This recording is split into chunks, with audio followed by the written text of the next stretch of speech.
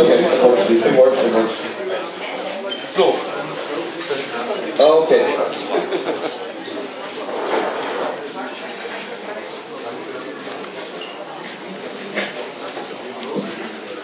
Good. Okay, I think we got it running now. The future! In the future, all this will be much smoother. Okay, if we make it that way. I'm going to talk about Timothy Leary tonight. I decided to give the talk in English because I didn't want to exclude anyone. The last couple of years I did chaos talks in German for the same reason, but okay. Perhaps I'm going to do it in German at some other occasion, I don't know. Basically, what we need to know about Leary to begin with is that he led some kind of heroic life and caused a respective amount of damage, but he also came up with a model of where the evolution of our own nervous system might lead us. The story doesn't really have a starting point, because it would have to start with the first person to conceive something like an evolution beyond our current state.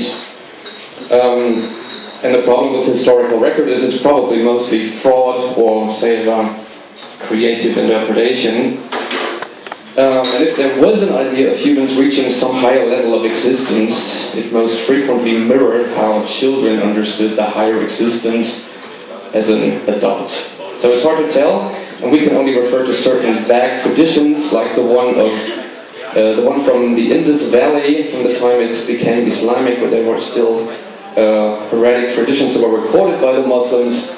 And one of these traditions talked about like some kind of evolutionary concept, starting with the ocean and the sea, that whose waves would form cream that generated cheese, which gave birth to worms, which crowded together to be humans, and then the humans in the end would become gods.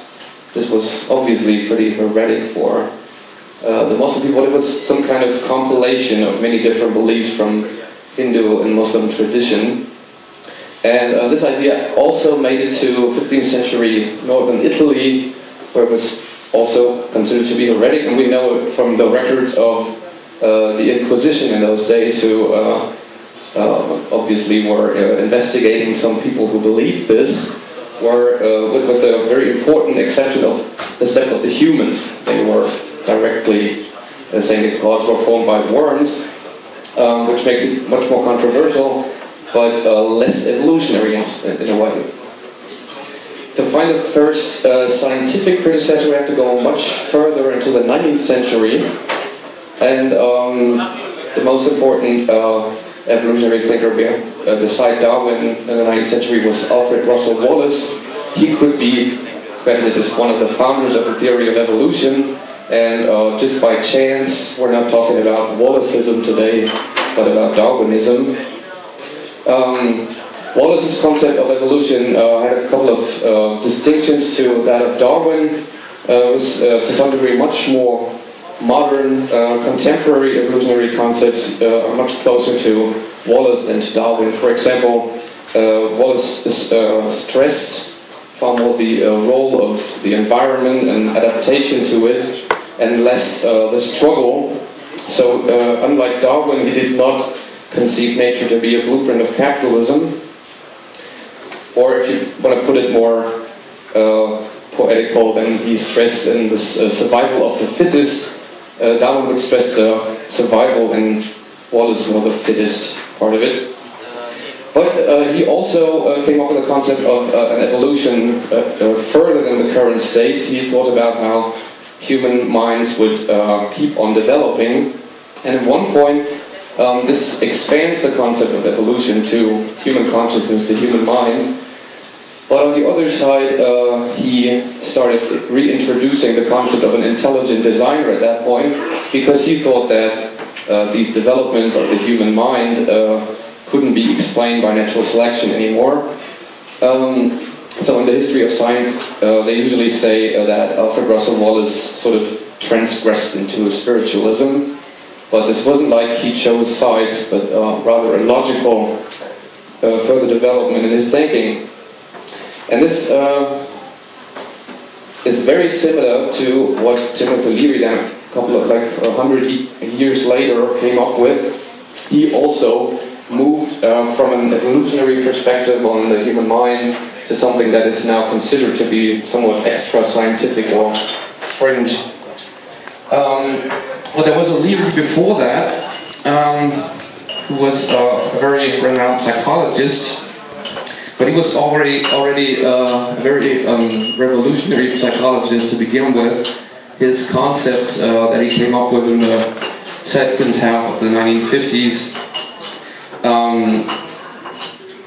yeah, it was something that can be described as participant psychology, because it was part of a movement in science in those days to sort of get out of the laboratory and focus on the everyday life, on the real life of humans under their usual conditions.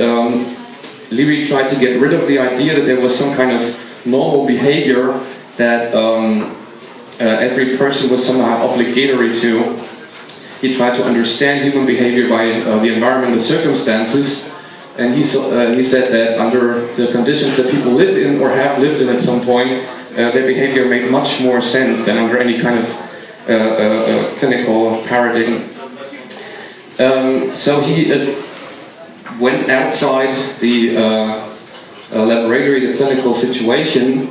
He tried to get involved himself in the lives of the patients. He tried to get rid of this distinction in general between patient and psychologist, and he rather tried to conceive it as some kind of research group where both parties involved, or all parties involved, were learning something and were contributing something to the process. And then he discovered something that solved one of the remaining problems in this whole concept of participant psychology.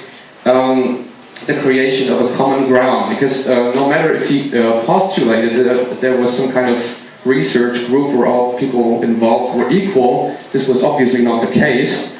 By the social background, by who paid whom for what, these client and service roles were still clearly defined. So the introduction to magic mushrooms, whose active compound is psilocybin, solved a lot of problems for Leary, because in his interpretations, this actually provided the common ground that all parties of this psychological research would share. When Leary first took these magic mushrooms, he, this is a quote, mentally traveled back through the eons. So he underwent like the evolution, and for people who have never taken any psychedelic drugs, they will probably think that he just fantasized about it, or about what he knew about evolution in the universe, and this was amplified by the drug. But if you've ever managed to produce some kind of meaningful psychedelic trip, you will know how difficult it can be to tell where all these insights come from, especially in this intensity, in this HD, all features and feelings on mode. And that very strongly incredible explanations for all this can become highly plausible under the effect of these drugs. For example, that the drug would just activate some kind of neurogenetic memory, which is something that I will come back on at the end of the talk. What these drugs did in Leary's interpretations was they were putting things into perspective. Like whoever took them, now we know that this is not generally the case, but in good trips it can be the case.